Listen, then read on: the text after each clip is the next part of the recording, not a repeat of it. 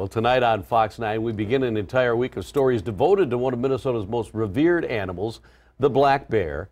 And we're calling this Bear Week. Yeah, a lot of interesting stories to come. And to kick off the week, we have to jump back a couple of months to the time of year when our bears were hibernating, a part of the bear's life cycle that is truly a scientific wonder. And Randy Myers joining us right now. Randy, you traveled north in late winter to cover a unique research project on bears that has a human health angle to it as well. It does. And by the way, bears are very fast. You guys learned that, right? Yeah, 30 goodness. miles an hour, right? Yeah, I was. Photojournalist Doug Solomon and I, we traveled north with a team of scientists and got up close and personal with a hibernating black bear in the northern forests of Minnesota. It's a rare look at an animal that may hold the secrets to better medical care for humans.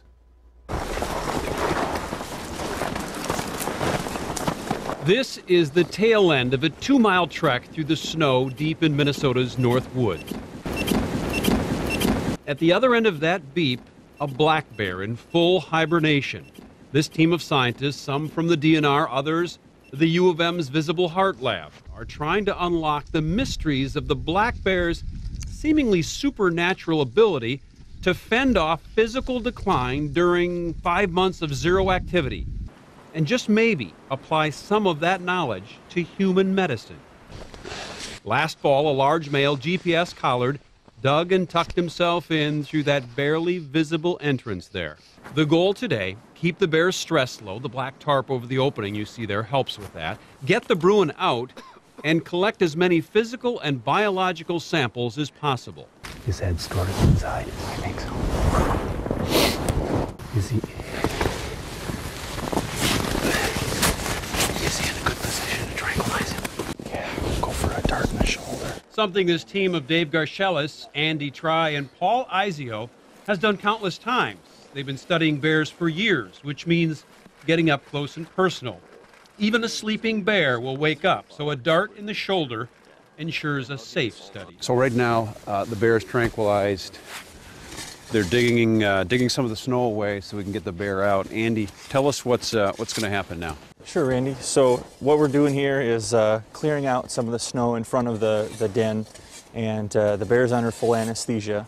And so what we're going to do is basically get some cuffs made out of rope so we can better grab the bear. Yeah. And we're going to haul him up onto this hill behind us, and we'll start our workup right after that. And this, Andy tells me, this particular bear weighs about 450 pounds, at least when it went in the den, probably a little lighter now. So which means it's kind of all hands on deck when it comes to getting the bear out. So that'll be the next phase of manpower and woman power to get this bear out of the den. Cuffs in place, ropes attached, right, still going back, and then tug. Ready, set, here we go. As quickly as the big male is laid out, scientists go to work, and one of the first things examined, an area on the bear's chest where last fall a tiny medical device made by Minnesota-based Medtronic was implanted. It sends in real time back to the U's Heart Lab, and today, in the field via laptops, readings on the bear's heart rate, breathing, and muscle movements. So Andy, tell me about what's overall what's happening now. The heart crew right now is getting ready to download the data off of the devices, making sure everything's working right. And while they're doing that, I'm making sure, or taking the temperature to make sure everything's doing well and he hasn't lost too much body temperature and is in good shape. Initial sort of visual on him, he looks to be what? I mean, he looks real healthy. His coat's in really good shape, and he's probably still over 400 pounds, so he hasn't lost too much weight. At 18 years old, this bear is technically an old man bear. In Minnesota, the average lifespan of a male is just 3. So these scientists note everything: blood, his beating heart, which shows up here on this laptop, head size, even noting his aging teeth and worn-away canine. But despite his advanced age, like all hibernating black bears, this sedentary state for months on end does not result in muscle atrophy. 1, 2, 3. Not in the heart, not in the skeletal muscles.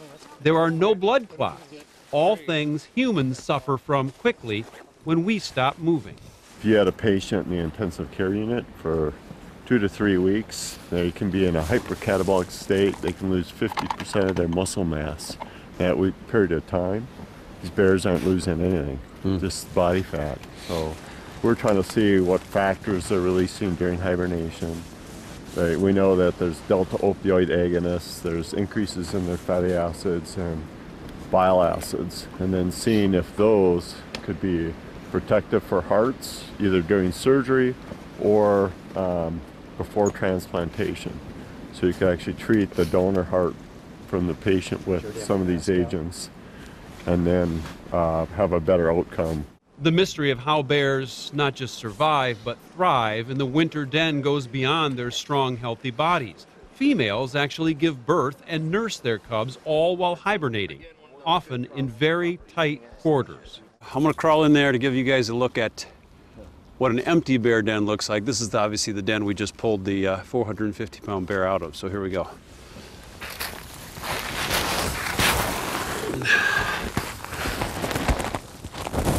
As you can see, it's not a very big hole, just big enough for the bear to fit in. And a bear like that is huge. You can see those monitoring wires that are hanging down. And those lay in the bear's bed so that the equipment can monitor everything about this bear, from heart rate to temperature. Just his well-being gets monitored throughout the winter through those cables you see in their little probes right there. All right, I'm gonna back up. Tough to imagine a bear this big in that hole. And based on the checks made here today, a perfectly healthy bear. There we go. Now pushing the limits of anesthesia, it's time to get this bear safely back in his den. Nothing technical about this. Slide him down and literally stuff him back in. So this big male is back in his den safely. All the readings have been taken, and they'll continue to monitor him for the rest of the winter. He'll start to come out of hibernation now in the next few weeks, and it's at that point that he will begin roaming again, and the monitoring of him will get limited at that point. But they've learned a lot from this bear today. Knowledge these scientists will now take back to the University of Minnesota's Visible Heart Lab, where human comparisons are being studied for potential medical advancements in patient care.